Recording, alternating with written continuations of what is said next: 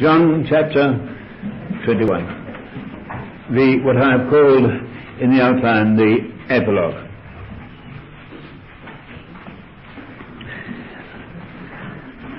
After this, Jesus revealed himself again to the disciples by the Sea of Tiberias, and he revealed himself in this way. Simon Peter, Thomas called the twin, Nathanael of Cana in Galilee, the sons of Zebedee, and two other of his disciples were together. Simon Peter said to them, "I'm going fishing." They said to him, "We'll go with you." They went out, got into a boat, but that night they caught nothing. Just as day was breaking, Jesus stood on the beach. Yet the disciples did not know that it was Jesus. Jesus said to them, "Children, have you any fish?" They answered him, "No." He said to them, "Cast the net on the right side of the boat, and you will find some." So they cast it, and now they were not able to haul it in for the quantity of fish. That disciple whom Jesus loved said to Peter, "It's the Lord." When Simon Peter heard that it was the Lord, he put on his clothes, for he was stripped for work, and sprang into the sea. But the other disciples came in the boat, dragging the net full of fish, for they were not far from the land, but about 100 yards off. When they got out on land, they saw a charcoal fire there, with fish lying on it, and bread. Jesus said to them, "Bring some of the fish that you have just caught." So Simon Peter went aboard, and hauled the net ashore full of large fish, 153 of them. And although there were so many, the net was not torn. Jesus said to them, "Come and have breakfast." Now none of the disciples dared ask him, "Who are you?" They knew it was the Lord. Jesus came and took the bread and gave it to them, and so with the fish. This was now the third time that Jesus was revealed to the disciples after he was raised from the dead. When they had finished breakfast, Jesus said to Simon Peter, "Simon, son of John, do you love me more than these?" He said to him, "Yes, Lord, you know that I love you." He said to him, "Feed my lambs." The second time he said to him, "Simon, son of John, do you love me?" He said to him, "Yes, Lord, you know that I love you." He said to him, "Tend my sheep." He said to him the third time, "Simon, son of John, do you love me?" Peter was grieved because he said to him the third time, "Do you love me?" And he said to him, "Lord, you know everything. You know that I love you." Jesus said to him, "Feed my sheep. Truly, truly, I say to you, when you were young, you girded yourself and walked where you would. But when you are old, you will stretch out your hands, and another will gird you and carry you where you do not wish to go." This he said to show by what death he was to glorify God. And after this he said to him, "Follow me." Peter turned and saw following them the disciple whom Jesus loved, who had lain close to his breast at the supper, and had said, "Lord, who is it that is going to betray you?" When Peter saw him, he said to Jesus, "Lord, what about this man?" Jesus said to him, "If it is my will that he remain until I come, what is that to you? Follow me." The saying spread abroad among the brethren that this disciple was not to die. Yet Jesus did not say to him that he was not to die, but if it is my will that he remain until I come, what is that to you?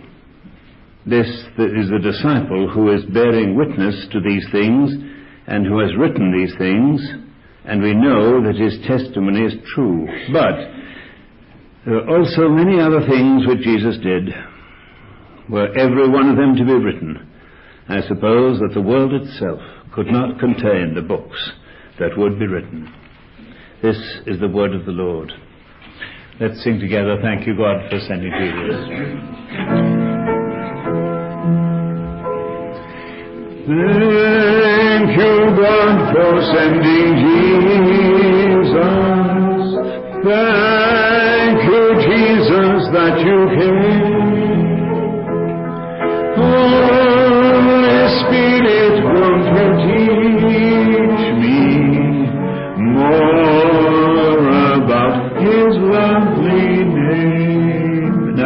prayerfully, the heads bowed and hearts open to the Lord. Thank you, God, for sending Jesus. Thank you, Jesus, that you came.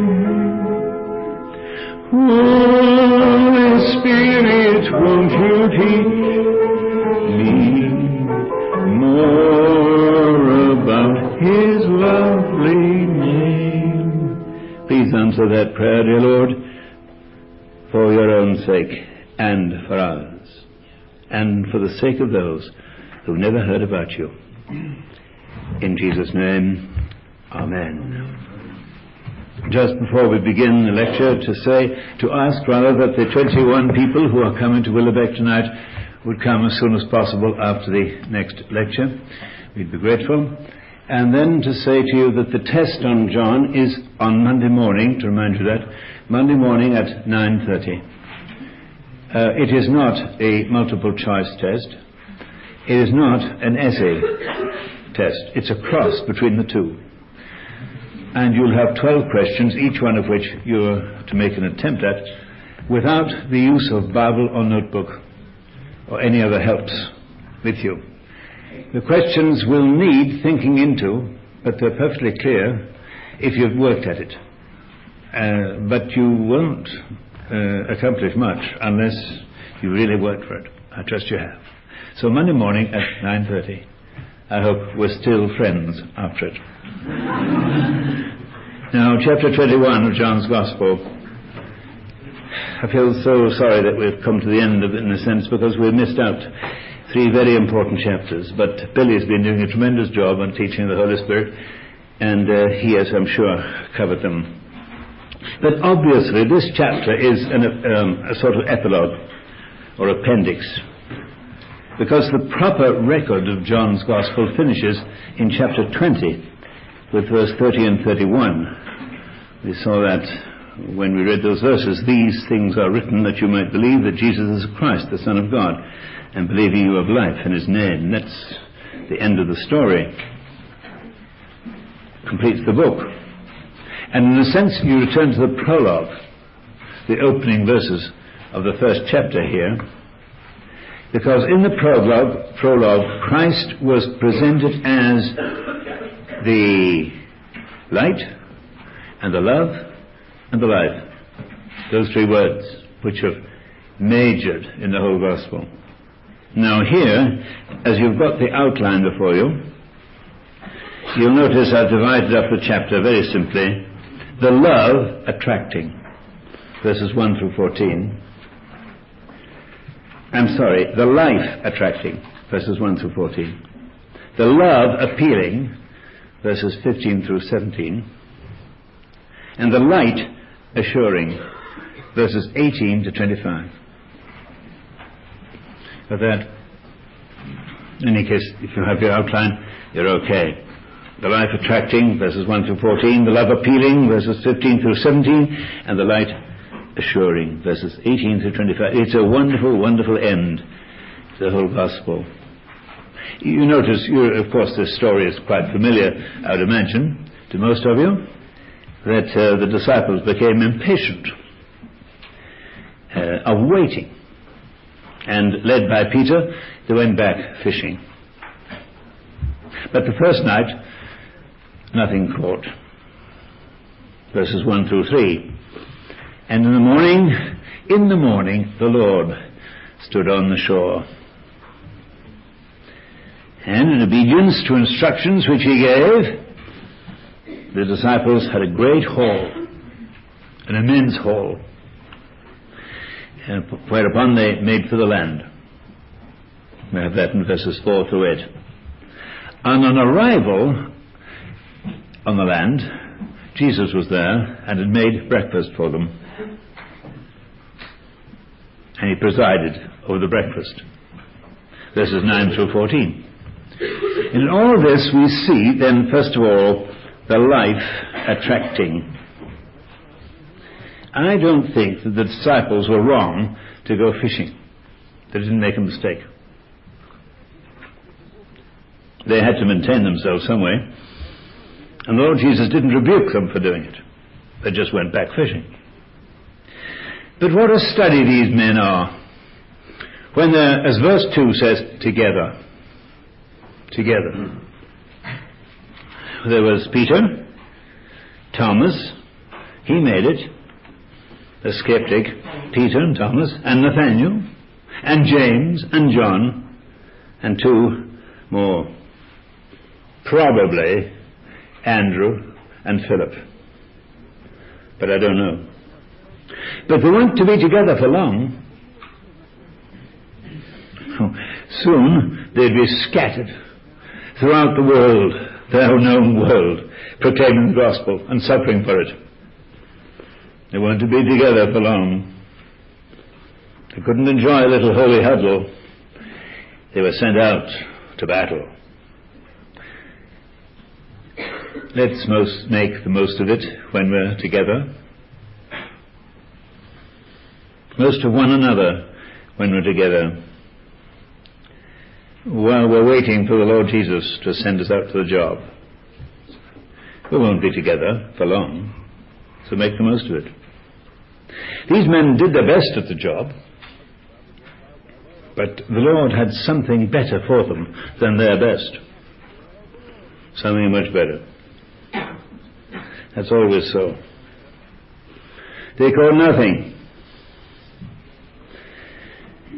And he asked them about it. And positively knew, but he wanted them to admit their failure. He knew they hadn't caught anything. They'd have to own up to their failure to prepare them for success. Verse 5. And so in verse 6, the carpenter tells the fisherman what to do.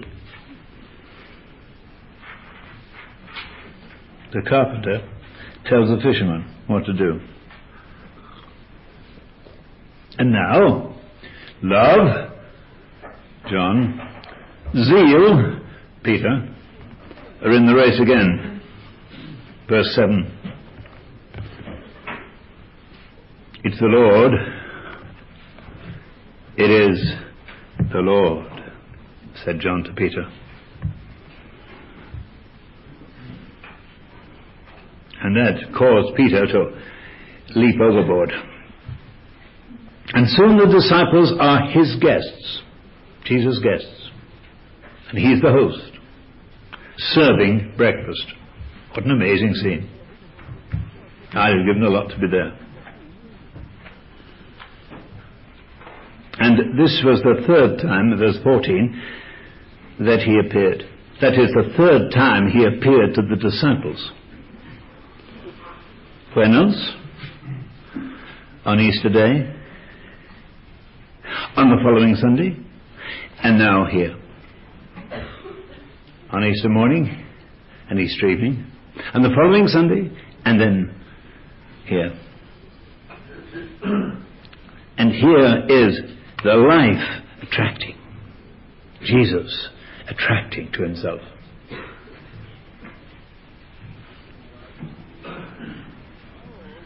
Now we move into the meat of it in the next, the love appealing, verse 15 through 17.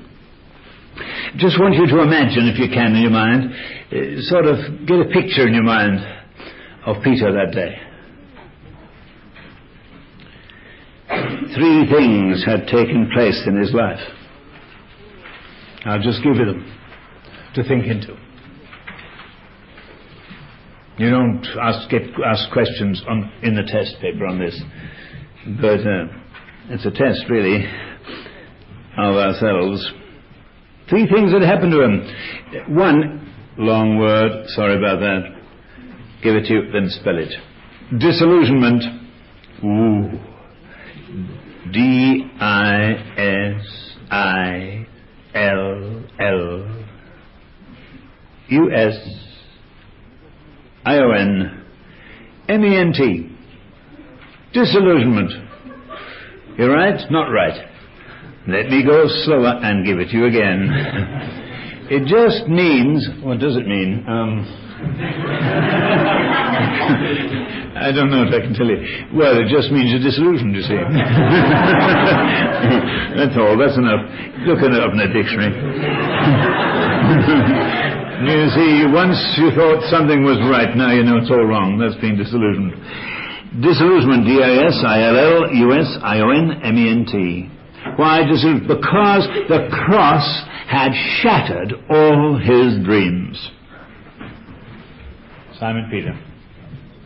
The cross had shattered all his dreams. Sure, he thought he'd be the first prime minister in the kingdom which Jesus would establish. The coming Messiah. Didn't work that way. The cross shattered all his dreams of earthly glory. Have you discovered yet how many Christians imagine that the Christian life is going to be comfortable, pleasant, until one day the Lord puts the cross in our path, and we discover then that it means reproach, apparent failure, and defeat, disillusioned. They never thought the Christian life could mean that, but it did. Peter was disillusioned. But he wasn't only disillusioned, he'd been defeated. That's the second word, defeated. You look back beyond the cross a moment, and Peter had known defeat. How? Just a little girl laughed at him. That's all. Just laughed at by a girl. That's all. When he followed far off. I've heard an awful lot of sermons preached on the subject of the disciple who followed afar off. I've never heard one preached about the others who didn't follow at all. Peter was following, bless his heart, but he was a long way off. But he followed.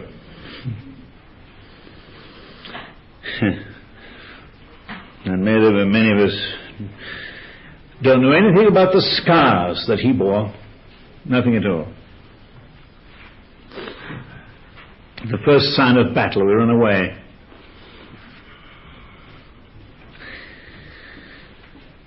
And out of a very sort of comfortable Christian life, we prepare sermons on the subject of the disciple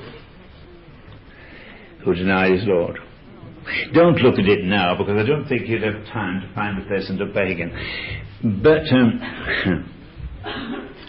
do you notice what Jesus called him here in chapter 21? He said to him in verse 15, Simon, son of Jonah, or son of John. He'd never called him that before, except the first day they met.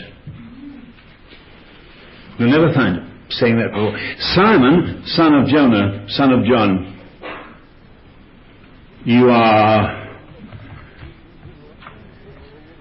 Simon, but you shall be Peter, a rock. And John 1:42, that is, just jot down the verse.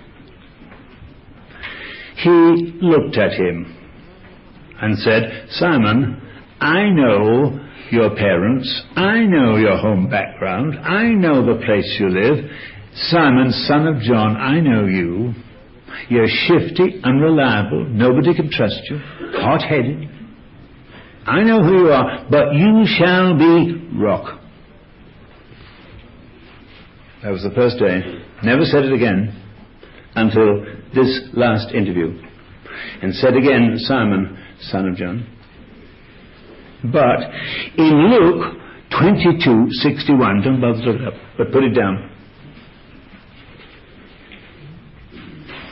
Peter, in the wrong company, with the wrong people, outside, servant girl laughs at him. Somebody accuses him of being a disciple of Jesus, and he swears and curses and says, don't know anything about him. And immediately the cock crew. And Jesus, from within, looked at him. Have you ever seen the American magazine Ideals, published in Milwaukee, Wisconsin? Tremendous it is. It's got some wonderful pictures in it. And one Easter, there was a marvelous picture. I've kept it, but I've lost it now. But I've kept it, and if anybody can find one for me, I'd be grateful. It's a picture of Jesus inside the court, looking outside, looking out through the door, and there's a cock just going away and crowing, and there's Simon Peter, and their eyes meet, and Jesus looked at him, and I'm sure that artist has captured, as a way that nobody else could, the look on Jesus' face. What sort of look do you think it was? You think he said, I told you so? You think he said, I'm sad about, disappointed in you? Did he look angry? No. What kind of look was it? I'll tell you. It was exactly the same word that he used the first time he met him. Simon, you shall be rock. And Jesus heard the cock crow and saw his disciple outside and turned and looked at him exactly the same way, as if to say to him, Peter, Simon, Simon, in spite of that threefold denial, you will be rock. And that look broke Simon's heart. He went out and wept like a child. I'm sure that's how he looked at him. Still believing he would make him a rock. And he did. Took a while though. That's Luke 22:61. Defeat and despair. Peter went out and wept bitterly that night. I think that should settle forever the place of emotion in Christian living. You'll be afraid of tears. Sometimes when God's word searches our hearts, we're very near to it. You'll be afraid of that. Here then was the man who met Jesus at daybreak. What a verse, this verse 4 of John 21. Just as day was breaking, Jesus stood on the shore. Poor old Peter, I think he never thought that that night would ever end. Never end, but it did. And a new day held something entirely new for him that he'd never known before. Never known before.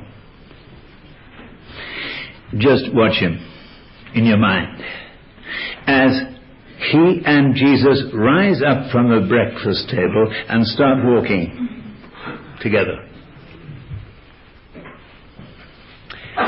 And that day held for Peter, for Simon, a new humility. A new humility. Verse 15. Simon, son of Jonah. The use of that title must have brought back memories.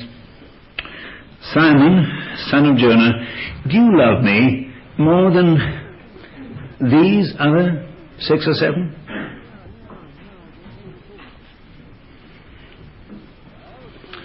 Listen to the answer of a man who proudly had said, though everybody forsakes you, I never will. Listen to him now. Lord, you know that I care for you. 2 different words in the Greek. Notice that. Simon, do you love me more than these? Love, agape. God so loved the world. The love of Christ constrains me, says Paul. Agape love. Calvary love. Do you love me more than these? And Peter, I can imagine him almost shrinking at the question, saying, Lord, I don't trust myself to say that. I've blown it so badly. But Lord, you know I do. Well, I care for you. I have an affection for you. That's the word. And I'll tell you why that was. And it makes me want to go under the desk and disappear. Because, you see, Peter's defeat was in public. And everybody knew about it. And his name and testimony were discredited. pardon me, but your defeat and mine have been in private, known perhaps only to God and to ourselves.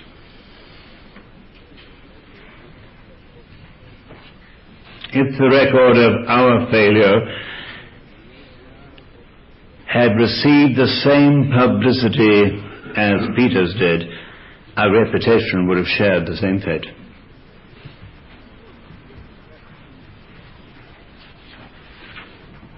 Yet, isn't it amazing? We're so critical of the faults of other people.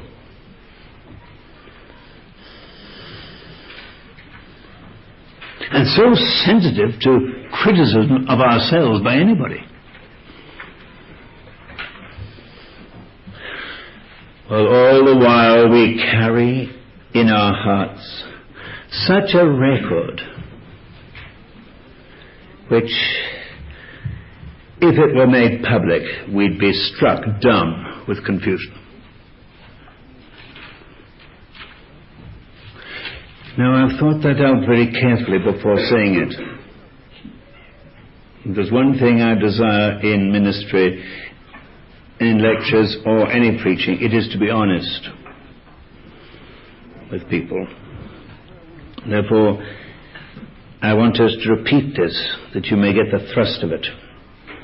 Not to make us feel bad, but to recognize what a wonderful Lord we have. I'm repeating now. Peter's defeat was in public. And his name and witness were discredited. Your defeat and mine have been in private, known perhaps only to God and ourselves.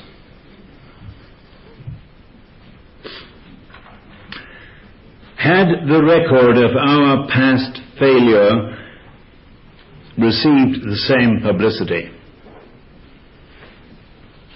as did Peter's, our reputation would have shared the same fate.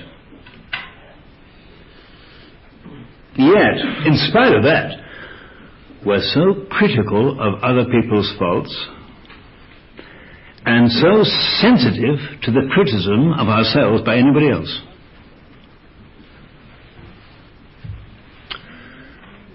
While all the time we carry in our hearts a record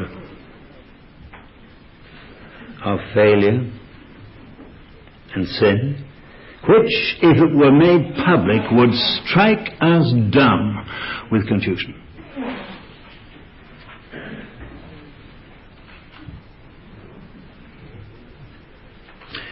I wonder what there is in my life and in yours that Jesus only knows.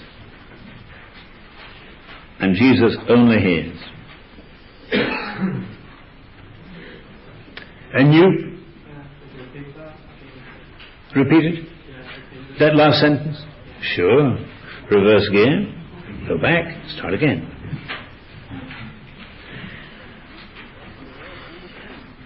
I wonder what it is in your life and in mine which only Jesus hears and knows.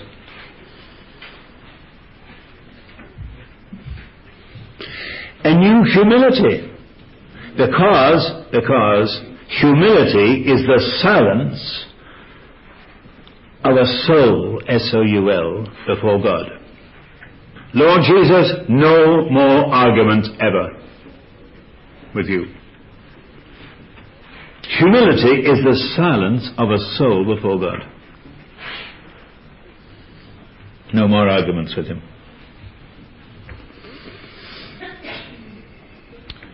And so, as an older man, I find Peter writing a couple of books in the Bible.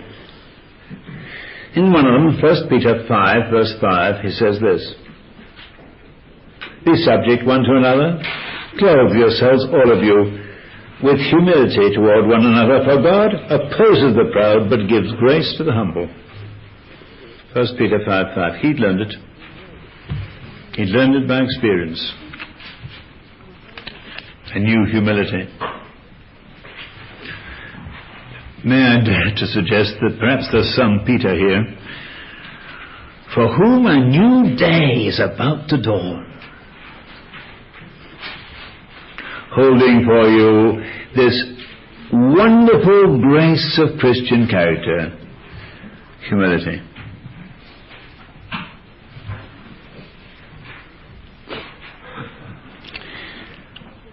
A new humility.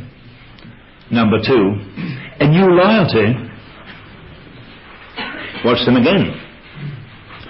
Jesus and Peter, maybe they've passed the other men and now they're down among the boats and the fishing tackle. Verse 16, Simon, do you love me more than these?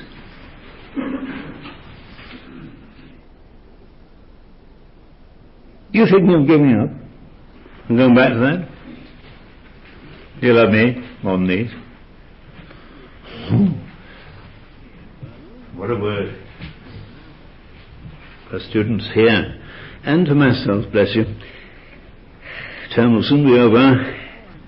You know, back to the old life, old friendships, old associations, but you don't bother anymore. Can't live in a natural atmosphere like Capernwray Hall for too long. Bad for you. Get pressurized. Take all the pressures off. Come on, forget it all. You thinking of giving up? Do you love me more than these? I'm sure that at that moment Peter's love for fishing died out.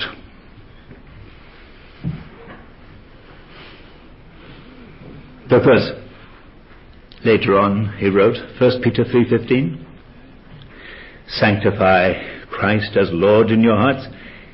In your hearts, Revised Standard Version, in your hearts reverence Christ as Lord.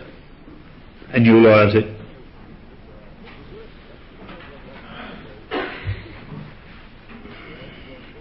Again, forgive me, won't you?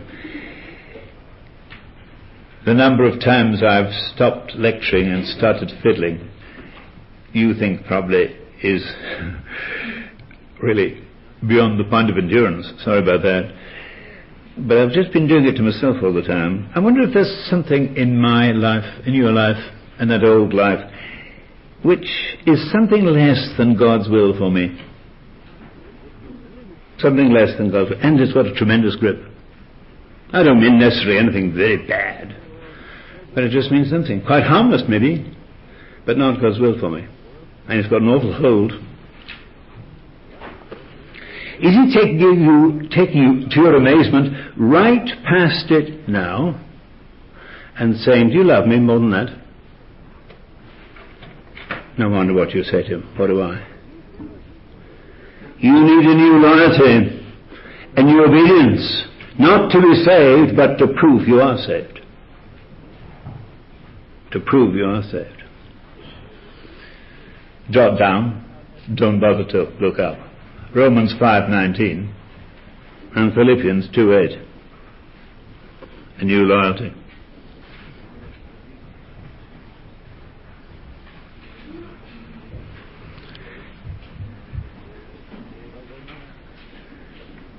Number 3, a new intimacy. Simon, do you love me? Agape.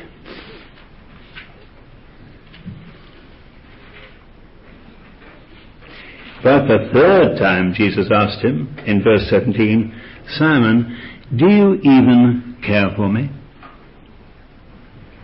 He dropped the first word, agape. He went down to the word that Simon was using and said, are you sure that you even care for me?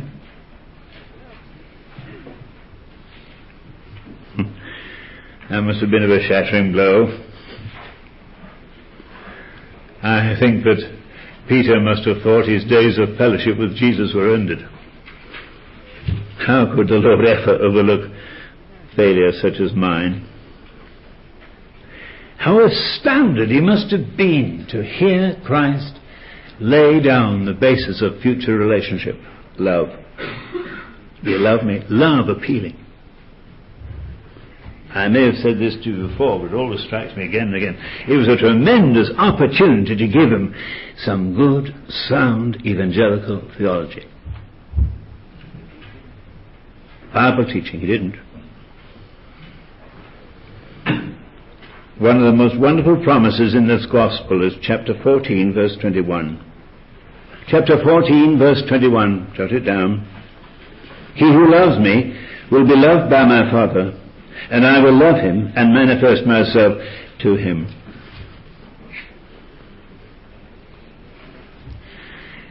And one of the greatest experiences in life is the fellowship and communion given and received in love. The hallmark of love is intimacy.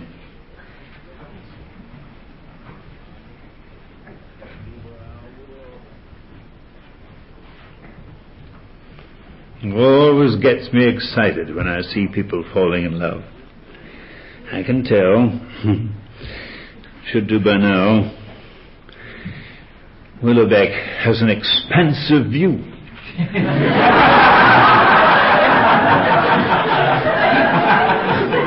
Perhaps you didn't realize that. I won't go into it. But when I see some people walking down the path, and then perhaps a few days later walking down the path again, but hand in hand this time, I get very excited. Intimacy is the hallmark of love. But just a word of caution from an old man to a younger brother. You be sure that you find out how she treats her mother in her own home before it goes too far, because she'll be treating you just like that in 5 years' time. So watch it. How many of us really know Jesus in that sense? Really know him? Perhaps you know a bit of doctrine, but I don't think that impresses the Lord too much. I don't think it does, really. I don't think he's a bit impressed when the student body says, goodbye, go home, and they've got a bit of a doctrine tucked in, but all through everything's been said, they've been more and more defiant in love. That's the sad thing when that happens. Some of you, very few, but some of you, has just wasted a turn right here. Because you've failed in this one vital thing, love.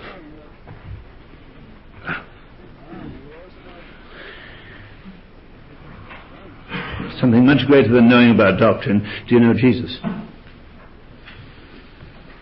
Are you on good terms with him in the quiet place? Alone with him? I've said before in public, the greatest transactions with the Lord never take place in a public service. Never take place at the penitent form. Never take place in response to an invitation from a preacher. They take place alone with God. And is the reason why my life and your life, maybe, is the poor, paltry thing it is, simply because it's a long, long time since anything took place right there. Alone with Jesus. That's where it happens. And so, no wonder that Peter wrote, when he was older, that we should grow in grace and in the knowledge of our Lord and Savior, Jesus Christ. A new intimacy. Oh, I do trust that 6 months at Capernwray has meant that to you. A new responsibility. A new responsibility. Feed my sheep. Listen, Jesus never lets love lie idle. Know that? Jesus never lets love lie idle.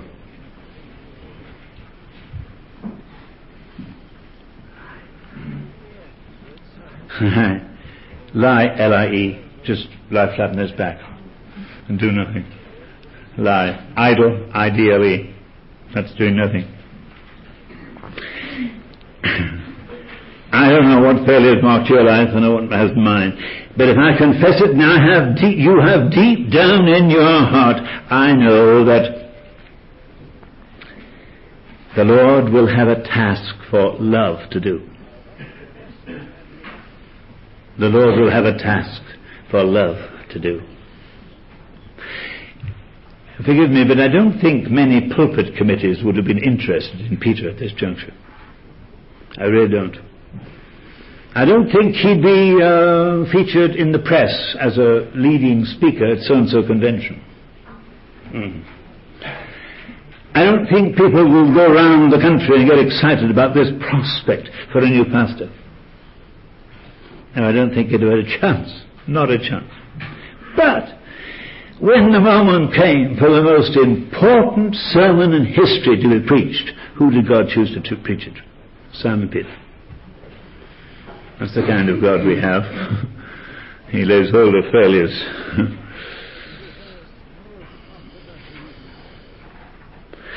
I'm sure, perhaps I ought to go special slow here. I'm sure there's a close connection between the question, do you love me, and the command, feed my sheep. A close connection between the two. Between, do you love me, and feed my sheep. Fellows and girls, I believe, I'm sure you'll be with me, that our sick society, especially in the Western world, society of which I'm thoroughly ashamed when I go to a third world and many other countries, our sick society could be transformed in a matter of weeks to heaven on earth if only love, the love of Jesus, got through. Just suppose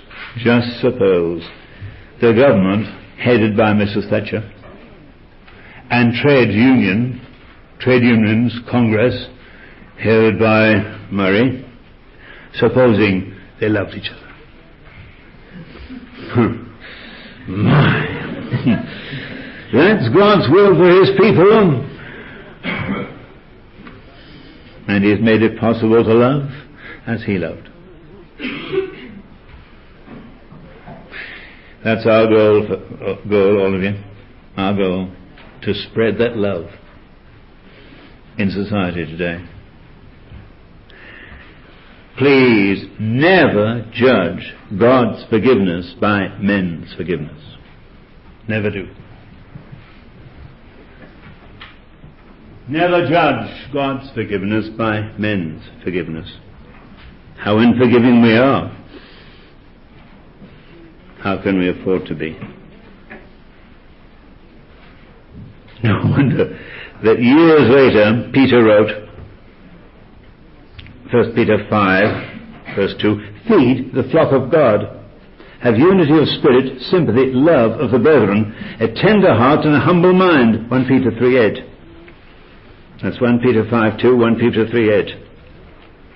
Yes, that day had a new responsibility. And believe me, when the chips are down, whether you're a missionary or a mission field depends upon your intimacy with Jesus Christ. Got that? Whether a missionary or a mission field depends upon your intimacy with Jesus Christ and your acceptance of responsibility. Feed my sheep.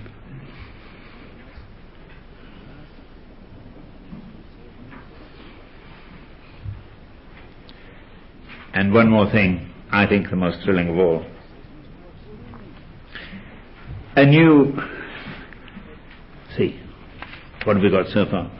A new humility, a new loyalty, a new intimacy, a new responsibility, and one more, a new serenity. Now, strange word perhaps to some here, S-E-R-E-N-I-T-Y, serenity. It means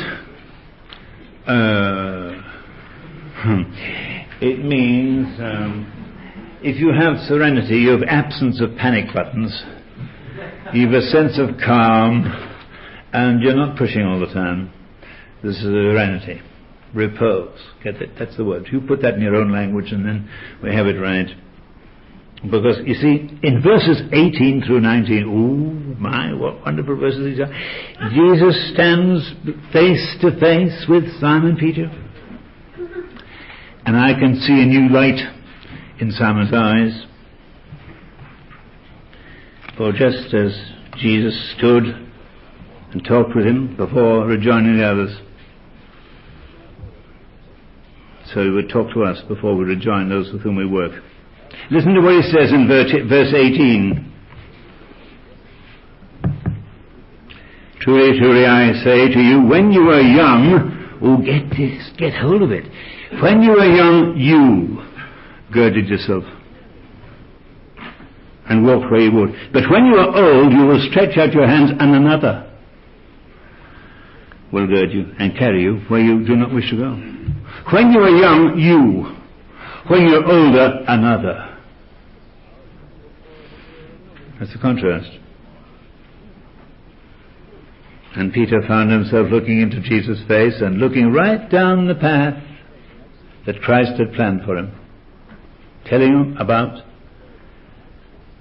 a life and a death which he would not want to go through. History tells us that Peter was crucified upside down. And in the brightness of that new day, he saw a cross right ahead of him. When you were young, you went your own way and you blew it, didn't you? When you were old, another. That's what Hudson Taylor would call the exchange life. When I was young, I. When I'm older, another. It's quite exciting because it makes me, I can't leave it without having a look at Acts chapter 12. You remember almost the last little interview with Simon Peter. He was in prison now. Acts 12. You remember the story? Oh, they got him. Put him in prison. And James, the brother of John, had been killed. And they proceeded to arrest Peter also.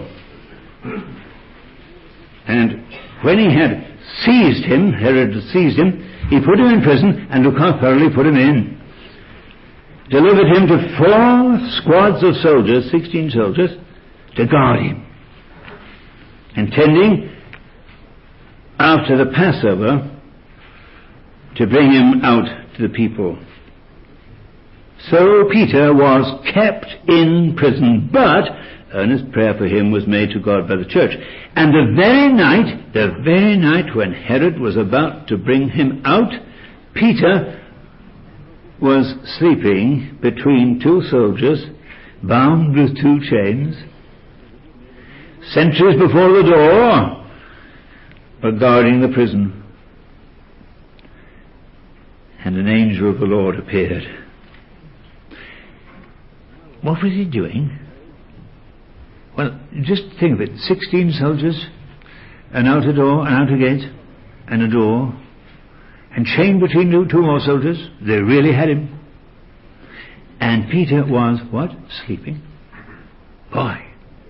Ooh, I have lots of questions on my little notebook that I'm taking up to heaven with me. And the first one I want to ask is to meet Peter and say to him, Peter, was I right about how you slept? When you knew perfectly well that next morning at 6 o'clock you're going to have your head cut off? That's not Simon. How do you manage that? Oh, can't you picture him? There with these fellows all round him and chained up to 2 of them. Sound asleep? Would you sleep very much if your head was going to be chopped off tomorrow? Well, I wouldn't. My word, no. Send lots of requests for prayer somehow and hope for an escape, but how do you go to sleep? Do you think I was right? I know. Because the one thing he'd be thinking about was the last time he talked to Jesus. And he would be saying to himself, how badly I blew it. But you know, he forgave me, and he appointed me to preach that tremendous sermon on Pentecost, and 3,000 people were converted. And then he said to me, Simon, you know, when you were young, you girded yourself, but when you are old, another. Hold it. When you are old, another. But he only said that 6 months ago. Well, Herod can't kill me in the morning. If Jesus said I'm going to get old, it can't be. So I'm going to sound asleep, resting on the promise of God. Now, if I'm wrong, I'll tell him I'm sorry. But I think that's right. Somehow it rings all the bells clanging loud in my heart. Any crisis, whatever, God knows about it. He's on the throne. In His will is perfect. And Peter knew he couldn't be killed, because he was going to live till he was an old man. Just note that, and let it get right down 18 inches below your head, into your heart. The love of Jesus. And no wonder he spoke as an old man of suffering in his life and said, 1 Peter 4, 2:14. 1 Peter 4, 2-14. Don't be surprised at the fiery ordeal which comes upon you to prove you, as though something strange was happening to you, but rejoice insofar as you share Christ's sufferings, that you may also rejoice and be glad when glory is revealed. So on. A new serenity. And one final word in 1 minute. The light, the love appealing, and the light assuring. Verses 18 through 25. Just as I've just been saying, the Lord takes the veil away from the future. And when John wrote these words down in the Gospel, don't forget, the crucifixion of Peter would be history, well known to the churches. John himself died peacefully near the close of the 1st century. Peter crucified. And the Lord knows by what kind of death we can best glorify Him. Happy is the person who dies as John died. And honored is the person who dies as Peter died, and as millions have died ever since. And more, this generation than ever before in church history have lost their lives for the sake of Christ. Perhaps we won't die at all. Perhaps the Lord, instead of calling us to Him, will come for us. So all I can say, as I conclude this lecture and these lectures, is, Lord Jesus, please come very quick. That would be wonderful, wouldn't it? Amen. Praise the Lord. Let's pray. Thank you, Lord Jesus, for your word. Oh, may it bring comfort, challenge, and a blessing to all of our hearts. And Lord, help us just to rest on your promises, to have a serenity about us, an assurance and peace in our hearts, which brings glory to your name. We ask it for Jesus' sake. Amen.